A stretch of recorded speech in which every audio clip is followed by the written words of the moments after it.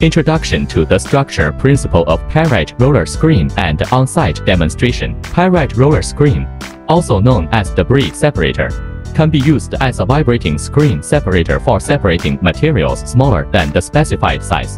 The screen plate adopts a butterfly structure and is equipped with evenly distributed rotating shafts. Several screen plates are arranged along the axial direction of the rotating shaft.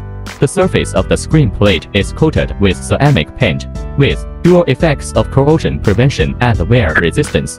According to the discharge specifications, there are 3 and 4 layers of sieves available to meet diverse screening requirements. Applicable materials department: Dolomite, pebble, river pebble, granite, construction waste, limestone, quartz, basalt, decoration waste. Scope of application: widely used in clay debris separation or separation, construction and decoration waste treatment, domestic waste treatment, aged waste treatment, mixed waste treatment. Working principle of Pyrite roller screen: the rotary shaft of the Pyrite roller screen is driven and rotated by a driving device.